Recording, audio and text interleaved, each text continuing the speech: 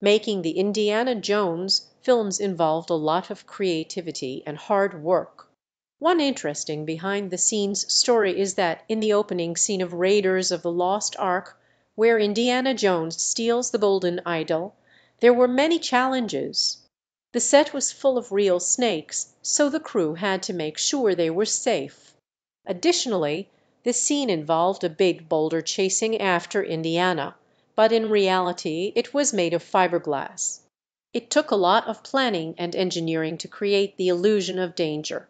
Another interesting fact is that in Indiana Jones and the Last Crusade, the character's father is played by Sean Connery, who is only 12 years older than Harrison Ford, who plays Indiana Jones.